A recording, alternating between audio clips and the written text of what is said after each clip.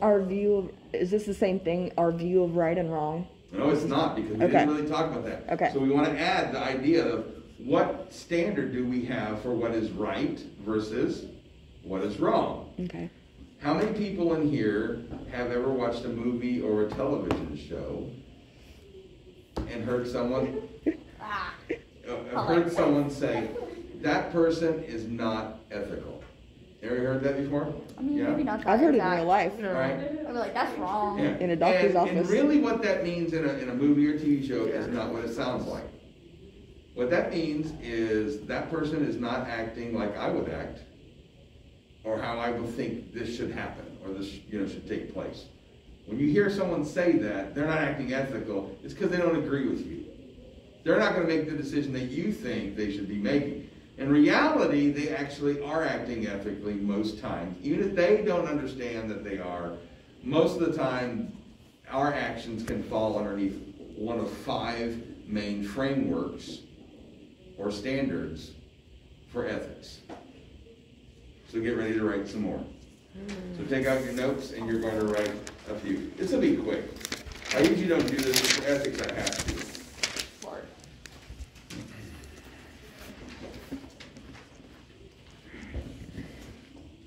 All right.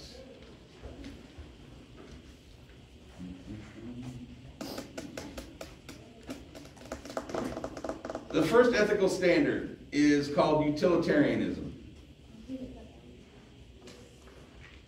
What's that? Wait, so are we not? I already wrote that down. I was saying, like, she's the one that's supposed to, like, teach it. Are we? It's okay. It's okay. Trust me. Okay. I'm the teacher. She'll be okay. You're going to give her credit. The utilitarianism. And it was created by John Stuart Mill and a guy by the name of Jeremy Bentham. And it was created in the 1800s. And the idea behind it is more utility or happiness versus less utility and unhappiness.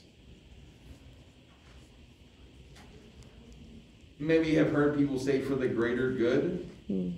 That's where this comes from. And oftentimes, bad people use utilitarianism to their advantage. If they're doing something, they'll say, yeah, but I'm doing this for the greater good. Right? Or you might hear somebody say, the ends justify the means, right? So this is the standard by which they are holding to. Not everybody who uses utilitarianism necessarily is bad. There is a time and place for it, but that's what you see a lot of times, okay? Number 2, the rights-based approach. Now, this was created by Immanuel Kant, K-A-N-T, and John Locke, and this was created in the 1700s.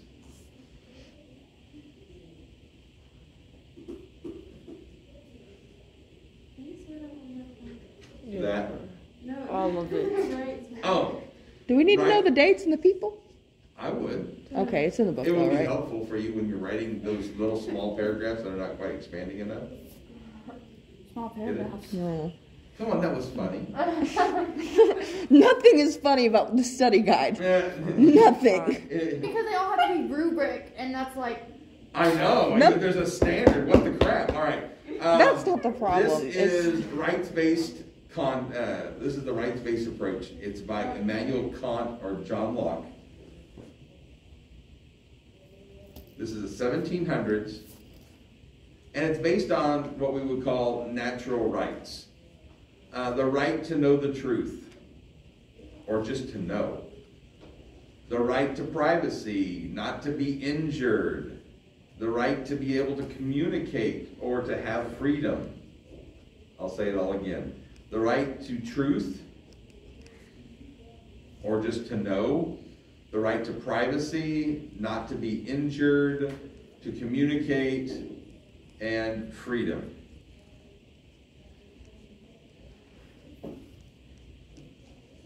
There is a little side note, so put a little bubble next to this with a little arrow that points at this.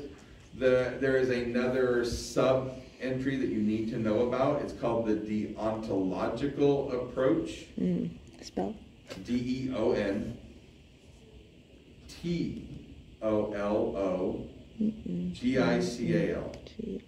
Deon means duty, and not the kind you step your foot in. Duty. You did it, duty. Duty, D-U-T-Y. Work.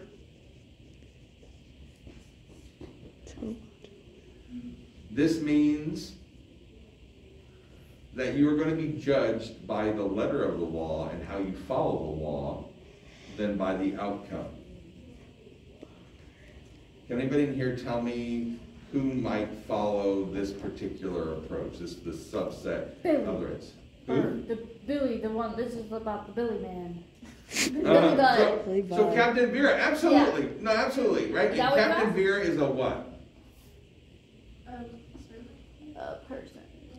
He is a person, good. Can you repeat the He's a definition? captain. What is a captain? You're judged by how you follow the law, not How what? closely you follow law, not to the outcome. Okay, how closely? He's in the military. Military personnel are often judged by this standard, how closely you follow whatever procedure, process, what someone tells you to do. Captain says you gotta do this, then you gotta do it, even if you disagree. Is there anybody else in society that might follow this? A judge. A judge. Sure. Okay. Anybody else? A A policeman. cop? Yeah. A cop, yeah, a policeman would do Definitely this. a cop. And this is actually what is at kind of the stink nowadays, right? Is, do you follow the way you've been trained and what you've been told to do, and you follow all the steps, even if it's wrong, do you get in trouble for it? And it's starting to change, and we're starting to move away from the deontological approach towards something else, yes? That each person still must follow what the law is, but they also are judged by their actions and the outcomes of those actions. So it's changing today to some degree. All right. So the third framework is called fairness and justice. And this is in the 2nd and 3rd century BC. Typically by Aristotle. What was the date? 2nd and 3rd century BC. The fairness and justice approach is interesting because a lot of times, we've talked about it in here before, it's not based upon a standard that everyone holds fast to. It's a standard in which each family, so I'll give you an example, is one family, the husband is killed by an intruder and the wife would like very much to have justice, right? To be fair, we're going to cut your head off. The person who's there or electrocute, whatever, right? And yet, for another person, they might be like, you know what? I forgive you. So it's Justice could be forgiveness for another person, yes? They might see it as that, and I've seen this happen oftentimes where the person comes in, hugs the person that killed their spouse, and you're like, how could they do that? Right? I mean, that's I've never pretty seen incredible. that happen. What's that? I've never seen that happen. I've seen a dad almost kill a man in a courtroom. Oh, you guys want me to post one of those ones where, I mean, it's so sad. Like, I bawl every time I see it because I'm like, how can Yeah, I you could never. do that? But some people have the ability. For one person, justice might be $1 million. For another person, it might be $10 million. So should we write both? It's No, it's justice, whether it's violent or peaceful. It's fairness, whether or not it meets the standard of the individual. Fairness. Right. Justice. The standard of the individual. What is just? What is something that you deserve? What is and sometimes we have a level of justice when we talk about the law, right? But then if you read the law as a strict interpretation of the law, which is like the letter of the law, you're going to come up with a different viewpoint than someone who reads about a loose interpretation or spirit of the law. Right? So what's true justice for one person might not be true justice for another person. Are you all with me on this?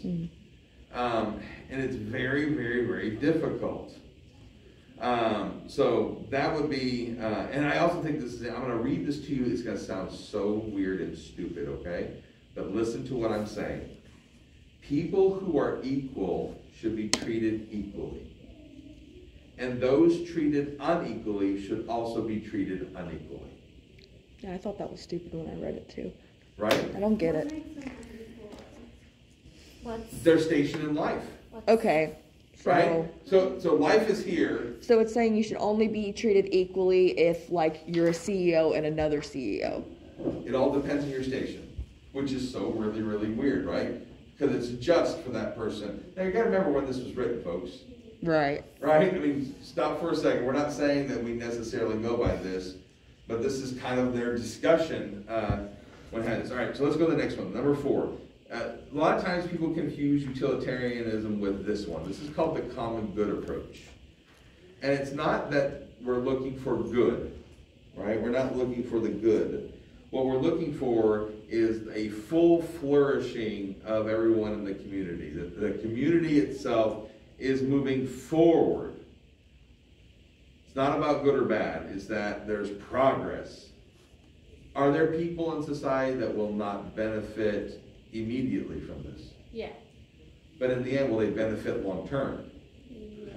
Well, that's the goal, right? Because it's the full flourishing, the moving forward. All right. And then the last one is the virtue-based approach. We've talked a little bit about this, the idea of those 7 cardinal virtues. And there's a whole bunch of different virtues. In fact, in the writing and the reading that Michaela, you're the one that did the reading, is that right? In the reading, she gives you a whole bunch of other virtues. And those, I would challenge some of those. Those are like modern virtues, right? Things like courage, charity or love, hope, faith, wisdom, justice. You basically, you work on one of these things in hopes that life will become better for you all the way around. All the virtues will benefit as you go through this. All right. You have to know this because now you're going to have to ask the question in every document, in every movie, and every question in your study guide, what ethical approach are these people trying to use? Every question? Huh? Every question? You have a question? I said it, every question? Are Sure, you adding absolutely. that? I Oh, mean- no, Is no, that I'm in the rubric? asking you, are you Yes. adding that to the rubric? Do we have to do I'm not that? adding anything to rubric. Okay. I'm telling you. If Ask you're yourself studying about that. ethics, ask yourself Okay. this question. Okay. Okay. Because- Just making sure I don't Yeah, leave anything because out. One of the things that you said, which is so true, it is difficult. Why is it difficult? Because we didn't really kind of go through this. We didn't understand what this is. And now we have to ask the question. Okay, in Miss Evers' voice, right? What ethical standard is being used by each individual? They're not using one for everybody. They're using one for each individual. What's that? Are you asking or is that rhetorical? No, they were talking and I was trying to figure out. Oh. Because if I'm talking, you're not talking Okay. because it's rude, right? So we want to make sure that if I'm talking, you're not talking. If you're talking, guess what? I'm not talking and no one else is. So please don't do that. And if you don't like it, sorry. That's the rule from day one. Right? Everybody get it? Good. So in this, that's what we have to continue to ask. It doesn't matter what document we're reading in Unit 3. What ethical standard are we using and why are we using it? Is it the best ethical standard we could use? Is there a better one? How do I come to terms with what is the best choice in my ethics? I mean, how many people in here, when you go to the store, think, I'm going to buy this soda, but I better stop for a moment and think ethically about the choice that I'm making? Almost nobody in here is going to do that. Who in here likes to buy clothes or boots or shoes okay? How many of y'all, when you go to buy your clothes, stop for a moment before you go in the store and think ethically about the decisions that you're going to be making? But what? No, why I would think they- why as I would- pick up each thing, I think I do. Yeah, dude, I'm not talking about thinking. Because I do the same thing. I'm like, do I like it? Do I not like it? Oh. Do I have money for this? I mean, there's those things. But I'm actually asking, ethically speaking, do you run through the gambit that's underneath each one? If the utilitarian approach, is there going to be more good than bad? For who? For you. I was Oh. gonna say, why would For we- your family. For whomever else that you're around. If it's me, so I'll give you an example. I go to the gas station. I look at the candy bar. I like candy bars. When I think, this is what I think of, I should get that. Do I have enough money? This is usually the first thing. Number two is it going to be tasty? Yes. Do I want it? Yes. That is not thinking ethically. That is saying, I want that. Those are the things that we say and we do through that. Here's the ethical side of it. I walk in, I see the candy bar, and I ask myself the question, what's going to happen if I eat that candy bar right now? Nothing. Well, if I've got diabetes, it will. Yeah. Let's just say I don't have diabetes. Let's say that I'm eating a candy bar every single day, and I'm thinking about this as I'm eating it. What's going to happen, like the little pebble in the pond? It may not happen right now. It may not happen in 5 days. It may not happen in 5 months. But I guarantee you the ripple of the effect of that thing is going to have an impact on me. You buying clothes is going to have a ripple or an effect on you eventually because you're spending money and not saving it. You maybe create habits.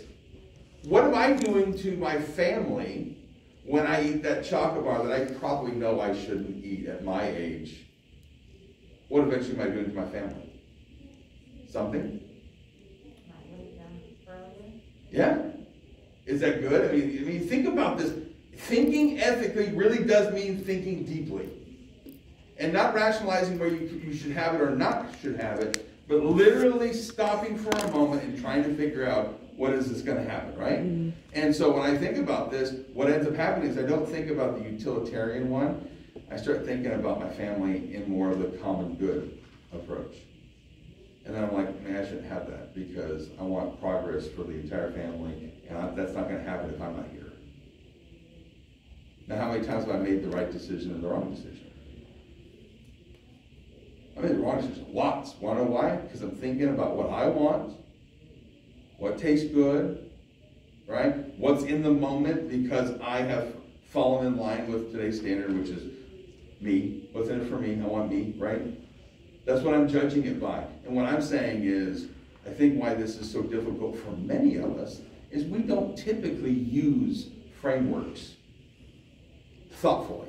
We might fall in ourselves into them, but I don't know that we actually use them all the time. That's actually, Elaine. I have a different approach. I don't know if it's the same, but does this fall under eating ethically? Like my family, we avoid certain like materials or like stuff they make with purses. Like if they use fake leather, we avoid things that's really bad for the environment by using things that are recycled, like cork purses, etc. Okay, so let's ask everybody else here. Let's ask them what they think. Which one of those 5 ethical standards does that fall? It does fall underneath one of the 5 ethical standards. It's not a new standard. It actually falls underneath one of the other ones. Which one do you think it falls under? Common good. A lot of times it falls under the common good because you're wanting society to be better about the choices that we're making, right? So you're not going to support whatever. Kind of like we talked about chocolate before. Was that in this class? Yeah. We talk about chocolate, about whether or not we want to buy chocolate that's been made with slave labor or whatever else, and so we buy the. So and it falls underneath the common good. It could also fall underneath the virtues approach. So as you're kind of going through this, it's not that we have stuff that's new the way that we make our decisions. I just think we need to classify them, like which one is best, and then we have to figure out is the status or the structure of the ethics I'm using, is it the best one for this situation, right? And it's something we call situational ethics. And it doesn't mean that and it's so dangerous because I can actually, in situational ethics, what I can do is I can choose what's good for me, that's going to benefit me, and I can misuse ethics. But for every single thing that happens in our lives, there isn't one standard that you're going to go by that's only going to be that standard. Even if you're a religious person, the ontological approach, are you ever going to wonder what the outcome is going to be? Or only just following the law? Religious people follow the deontological approach, the duty-based approach, where it's about following the law versus the outcome, right? But how many of you in here just follow a law and don't worry about the outcome? mean, some of us do, and then some of us look at it and go, well, I'll do that, but what about what's going on here? Is there another way I can do it and still meet the same end? I don't know. It depends. I know a guy that was in the news, I guess it's probably 20 years ago. He went and killed an entire family.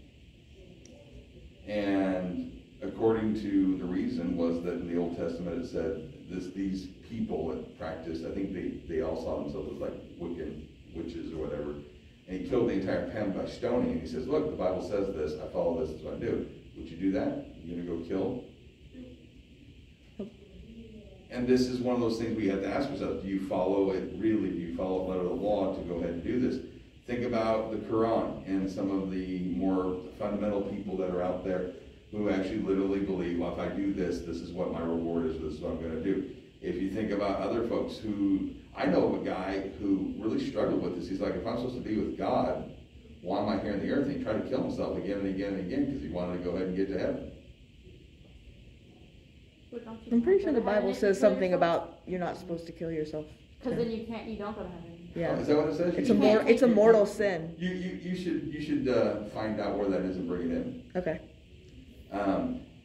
But that's not even the issue, right? I mean, people do this. They rationalize in their mind about what this is, and they follow it without even thinking of the consequences or anything else. The whole purpose is, what are you following? Do you not think about anything else? Are you going to go ahead and do this? So each one of these really does matter, and you have to figure out. And so I'm not going to get into the rest of it, but as Michaela jumps deeper into this inside of her document, there actually is a discussion. How do I choose the right one? Right? And that's the most important discussion as we go through this. All right, so today we're going to go, we did the activity. We're going to start with Miss Evers' boys. Caroline. And you're going to have 10 minutes. In 1932, the U.S. Public Health Service started working with the Tuskegee Institute and began a study for the natural history of syphilis, which initially involved 600 black men and 399 that had syphilis. And they weren't given, or no informed consent was given. The participants were told they were being treated for bad blood, and they were given free medical exams, free meals, and burial insurance for participating. And this study continued into the 70s. In 1972, an Associated Press story about the study was published, which prompted an advisory panel to review the study, and it was concluded to be ethically unjustified. The results were disproportionately meager compared to the known risk to the humans involved. So in 1972, in November, the study was ended, and in March of 1973, the Department of Health and Education and Welfare instructed the U.S. Public Health Service to provide all necessary medical care for the survivors of the study. And in 1975, the participants' wives, widows, children were added to that program. And at least 10 participants' children are still receiving medical and health benefits that we know today. Well, that's good. That's really bad for them. So live feedback on this, just real quick. Great job on bringing us something that isn't necessarily already in the, I mean, part of it is, but not what you gave us. And so getting something new is really important for background, and yours was about a minute and a half. So, I mean, worked out really, really good. So kudos to you. Keep going. My first question is, which ethical standards from thinking ethically did Dr. Douglas and Dr. Broaddus choose to rationalize their decision to start the new study and why? Excellent. So, I think from what was shown in the clip that we saw, I think Dr. Broaddus and Dr. Douglas used the utilitarian approach because they didn't like it, didn't think that it was ethical, but it was their only option to save more people, to let to risk this group's life. Yeah, the good of the many over the good of the few. But I guess it could. Well, I don't want to take this answer from somebody else, so I'm just gonna leave it at that. Good job. I appreciate that. So I agree with what she said, but something that I feel like I could point out was that the right, the right views, or how do you say it, is like the complete opposite of what they were using. That know, like, to know the truth and to know, like, have the right to know and everything is like the complete opposite of what they were using. That could be. Denying their patients the right, you know. So you're explaining what they didn't use. Yeah, like the complete opposite of what was. Yeah. I thought I feel like it was almost like a common good too, because like even though it was like he said you had to wait 6 to 12 months, but if they would have got that little I guess the vaccine or whatever in the 6 months, it would be good for all. It just wouldn't be, even though you had to wait, it would be good for everybody, not just him. So it would help in the future too.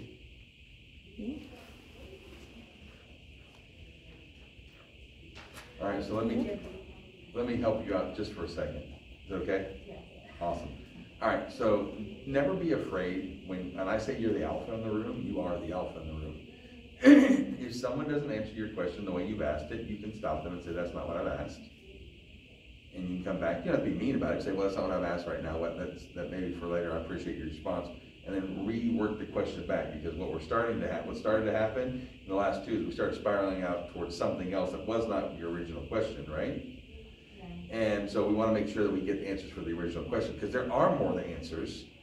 And I appreciate Shannon not actually going through all of them. There are actually more than just one framework here that's possible for these people. So now people in here, you need to figure out what that is. So it's okay for you to go ahead and say, well, that's not what I'm asking, but I appreciate you helping me, doing that. And you can go ahead and bring it back to the question. It's one of the hardest, it's the second hardest thing. The first hardest is actually giving good feedback and crystallization to the people who are answering right after they answer. That's the most important thing, right? Because what we want to do is nod our head, say yes, do some kind of weird, quirky word, like my word that I know that I say way too much is absolutely. I don't know where it came from. I used to say awesome all the time, right? But I've tried to work my way out of those words through time, because they're fillers that we give when we give people. So as you're asking that, think, I got to give good feedback, right? And then you're in control of the room, so go ahead and take it. Even if you don't feel real comfortable with it, you got it. Not a knock, it's a tip, it's a help, okay? I promise. All right, keep going. I think that the virtue standard or approach of ethics could be like what they're going or whatever they're like, what they're showing, because I wrote down that it's like the virtue front is like the development of humanity, whatever, because they are like holding this information from everybody, but they're trying to help. I mean, it's not that they're not trying to help the people that are in the hospital, and like in the clips that they're in the hospital now, but like they are kind of stuck because they're not getting the money, but they still want to help other people, because it said in the movie that after that 6 months they didn't get money for the treatment, but it kind of like. Did they? I think. Did they get the money? No, it said in 6 to 12 months. Yeah, but did they end up getting it? Do you know? No. We don't? They didn't get it? Okay. But they didn't But know they that. didn't know that, and that's They didn't know okay. that was going to happen. So what you're saying is right. That's what the perception at that moment when we're talking about, when they come together and agree that this is the approach they're going to use, that's definitely it. I don't know if mine falls under it. I'm kind of confused, but I was going to say fairness and justice because of how it was perceived. Because they're African Americans, and at that time they didn't have like a fair insurance stuff. They had to make up for things that they didn't have. And I'm not saying this is what they were; it's how they were perceived. Sure, I don't disagree. So they were trying to act like they were around those people to provide opportunities they didn't have before. Yeah, I think that Right. that's actually made. I think he actually says that. They were treating them like they were doing them a favor. Yeah, doing them a favor. I mean, totally hollow. And like, we want it to be equal. Exactly, yeah, no, And absolutely. really, you're saying, well, you guys might not work the same way as white people do, so we need to study that. Yes. Yeah, you Yeah. know, see that they equally. Like, we're all humans, our bodies work the same way. Yeah.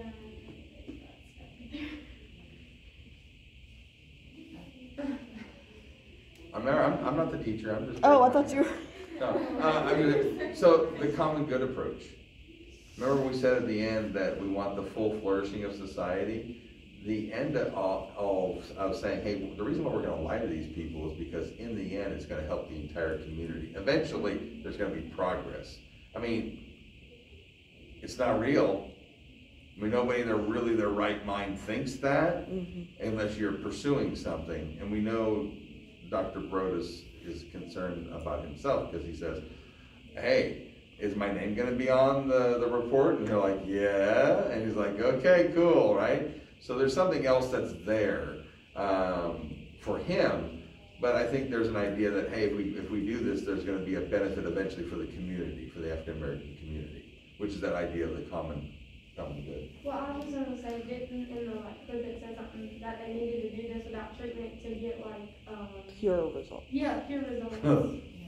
Was that just a lie? Yes, Okay. absolutely. Because I was like, what is Overtly that? racist. Yeah, that's what I was Absolutely. That's exactly what it saying. is. You're saying that they might work differently. I was just kind of curious. No, yeah, it's good. But they didn't really have another option. No. So the option was do nothing and get nothing out of it, or do what they want and maybe get funding, which they never did. But they didn't know that. I Right. think that nurse didn't want to go along with it. No, That's none of them my really opinion. did. They were given one choice, and there They was tried no. to sugarcoat it by saying, well, we're going to give them Advil, or not Advil, but they're Yeah. going to give them medicine Yeah. so they're going to feel better, but Some not. aspirin, And she mercury And rubs. she was like, no. She was not feeling it. So much medicine, because penicillin was the only thing that could treat it, but they withheld it. Yep, oh, they did, absolutely, which is crazy, because actually, probably the combined amount of money they would have taken for all the other treatments and housing them, just give them penicillin, let them go home and get the penicillin. It's stupid. Caroline, did you want to ask your second question? Yes. At the end of the clip, Dr. Rose tells his patient that he's given him medicine that will make him better. Was it ethical for Dr. Rose to tell the patient he was receiving treatment when he wasn't? He lied his And butt what would off. he have done differently? We come back to the lie question again. I think, oh sorry, I didn't mean to just like speak without raising my hand, but like, I think that it would have been more, like now that we know what ethics or ethical means, like, I feel like it would have been more ethical just to tell him, maybe so he can make his own choice if he wants to stay there and waste his time. What ethical standard is that? Well, I guess would it be the fairness or justice? No. Or no? The right. The rights. Oh yeah, that one. Yeah, the right concept, they have the right to So, know. yeah. Yeah. Okay. I don't think he had to lie quite as profusely as he did, like, and make it such a big deal. Like, Miss Evers, you better back me up on everything that I'm saying. I don't think he had to make it that big of an emphasis. Like, everything's going to be fine. You need to trust me. Like, Oh yeah. I don't know if I necessarily think that he should have asked his permission. I don't know how many people they needed to study. I don't know if it would have been an option for them to. In statistics, you would have had to have a lot of people. Yeah. And so, Okay. yeah, because if not, you have such a small amount, it's not gonna matter a whole lot. There was just, his argument that if you tell them and they go away and the study ends, that's legit. Mm-hmm. I don't know that it's right, but it's super legit, right? Sample size and all of that goes on. I mean, but maybe some people ethically would have taken the risk for the greater good. But would have enough? Maybe. I don't know. I don't know if I could, my problem is I actually blame Nurse Evers more than I blame Dr. Brodus. Because Dr. For- Brodus comes out of the Capitol building knowing what he's gonna do. Mm. He knows.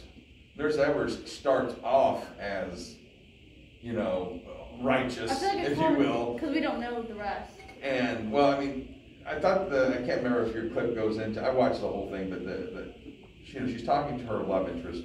Was his name like Clark or whatever? Who's the actor? I can't think of the name of the actor. I know, but I know him. But she's talking, and I always ask the question, like, do you think that her changing makes her worse? Because doesn't she change? Well, For the same reason that he does, yeah, though, I feel it's like. for the greater. The other option is doing nothing and letting them die, which is another reason why I think that some people might take the risk of doing the study. They're gonna Because their die choice is regardless. no treatment or no treatment. If they don't, they might survive the whole study and get the treatment eventually. I don't know if it's the same one. And the reason why I say that is, who picked the people? I know. The white people? No, the black people. Who went and found these people? Oh, I don't Nurse know. Evers did. Okay. Would the people that she picked by themselves in where they lived, would they have had enough money for the medicine? No. I'm not talking about the penicillin. Would they have had 3 square meals a day? No. Would they have had a place to sleep like that? No. Where they were checked up? Would they have the mercury rubs? No. Which, by the way, from what I understand, gave a lot of relief for the pain that syphilis causes. Right. Okay? So, would they have had all those things? So, from her point of view, and I'm trying to play both sides here because Yeah. I don't know the answer to this, there was an obligation that she felt bound to. I don't know if she actually changed her ethical standards, but she just basically shut it off.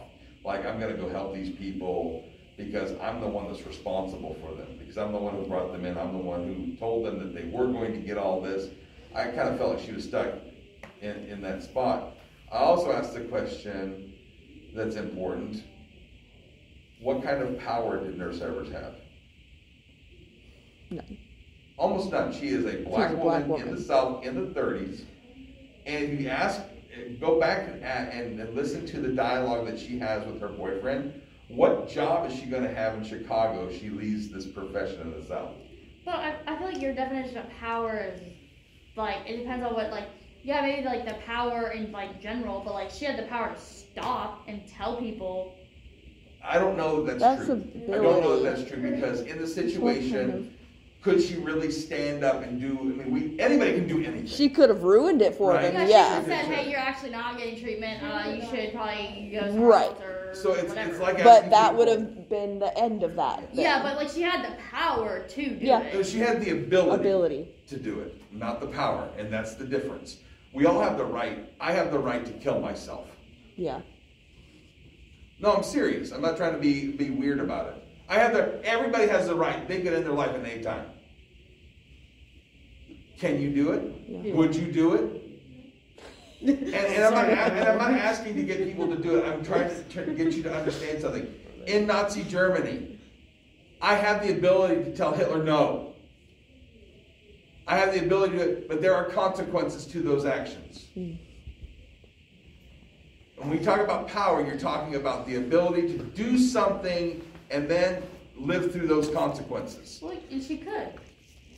Well, that's And I what I still just got think- in asking you. What was she going to be if she wasn't going to be a nurse and she did this? What was it going to be? I don't know. She was going to be a house servant. Oh, yeah. In Chicago, she was going to lose out on every bit of her professional job, and she was going to go have to live and work in someone's house as a house servant. I got to be honest with you, with those things, those kinds of choices limit the power I have. It's like the idea that between someone, why do people get in trouble in a business when they're a CEO and they violate somebody down here who could have said no, but they were compelled to say yes because of the power distribution between the person that's in power versus themselves. Have you guys heard of stuff like this? I mean, Quid pro quo, What things was like the that. first part of the question? So the Well, like, idea is I that in a situation, if someone who has power over your job, your life, everything else, and says, you will do this, whatever it is, you're going to do this, and if you don't do it, I'm going to fire you. I've left jobs over That that. limits your power. When they talk about this in court, it talks about who has power, who doesn't have power. We all have the right to make decisions. But it's actually the power structure that ends up changing that. Right? It puts a lot of influence, the consequences that are involved in this.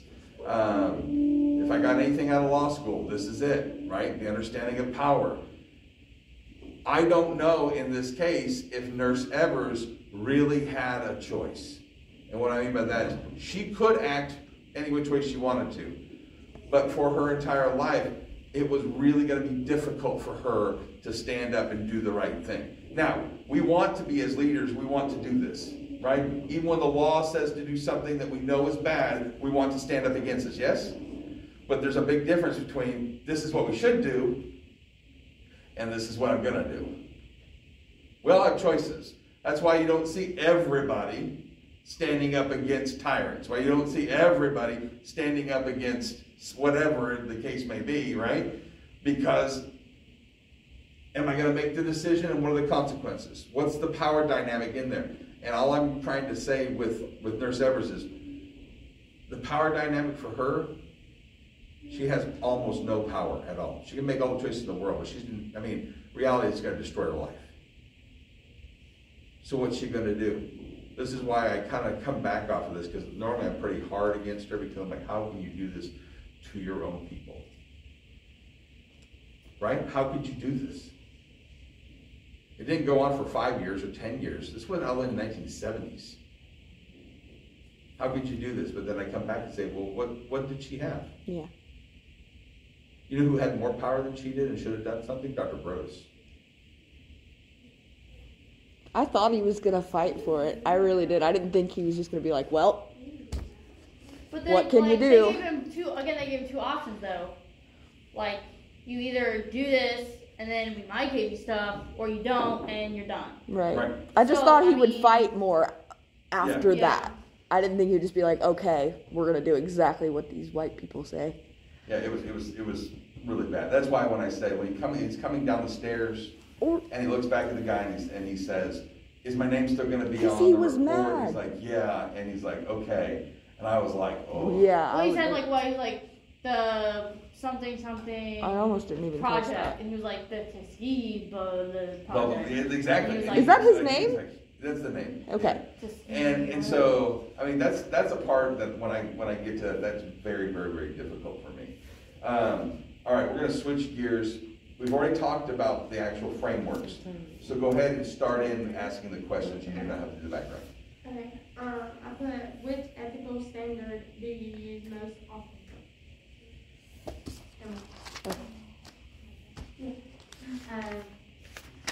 The right to most often, privacy, and see everybody is equally yeah.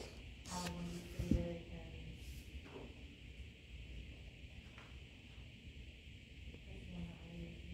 Anybody else? Not answering isn't going to make time go quicker. This, Good. I try to do common good, because I feel like, the golden rule, you treat others as you want to be treated. So I always try to treat people in an equal way, so for everybody, that's a good deal to go with. Absolutely. I normally do fairness and justice. I like to think I'm trying not to do self-harm to people, consider their feelings, but I take the approach, I'm very blunt, and I'm like, if you hurt my feelings, I want us to be equal. So, it's I'm trying to find that common ground with those things. Eden? Yes. Sorry. Honestly, it just depends on the situation, Yeah. I think.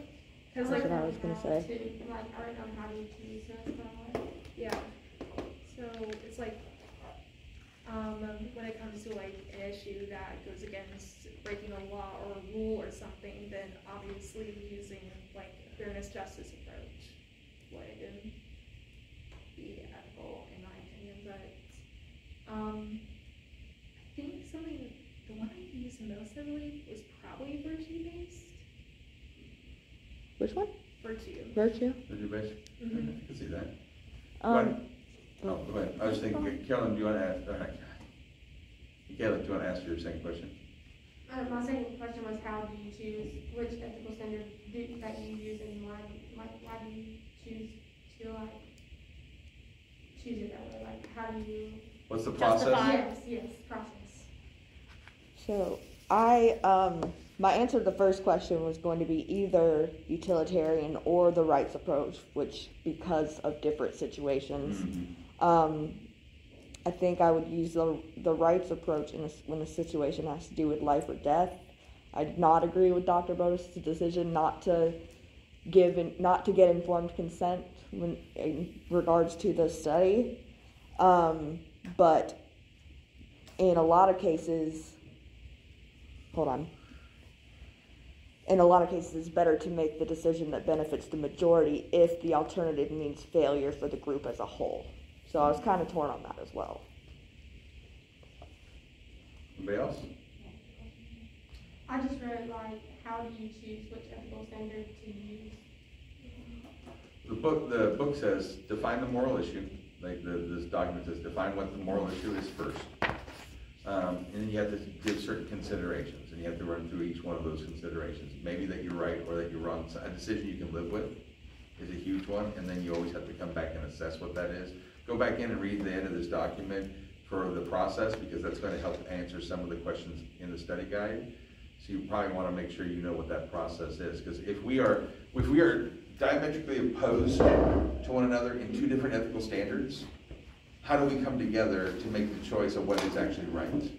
Because isn't that really what happens to Republicans and Democrats on a lot of issues? It's where they are ethically, right? If you're talking about people who are opposite of one another, that's a big deal. Okay. I was just gonna say, like, what I wrote down when I was reading it, at the end it says something about recognizing the issue, like the ethical issue, like you said, like people with different, and then it says give the facts and then evaluate alternative actions for various ethical perceptions, and then make a decision, then test it. Yep. That's what it said at the end. Yep. To go through and test at the end. Yeah. Absolutely. And then like act on it. Real quick, last one. So this is about the placebo and like trying to wrap that whole ethical thing. So I would go with the rights and justice, the rights-based approach, because when they do an experiment, you're technically supposed to say, oh, we will have placebo, a control group, and an experiment group. But you don't say who, and it can also be non-biased, so the person giving it might not know. So this is why, like, I didn't fully agree when he said, oh, I'm giving medicine, and he thought he was being treated, but he didn't know he even had it. Because they didn't tell him what was going on, and you're supposed to know. But you're not supposed to know, like, if you receive medicine or not. You're just supposed to consent. Yeah, follow the pattern for sure of that. I know it's time to go, folks. Go ahead and pass your tags around. Good discussion today. Hopefully you got something out of it when it came to ethics. Thank you, leaders.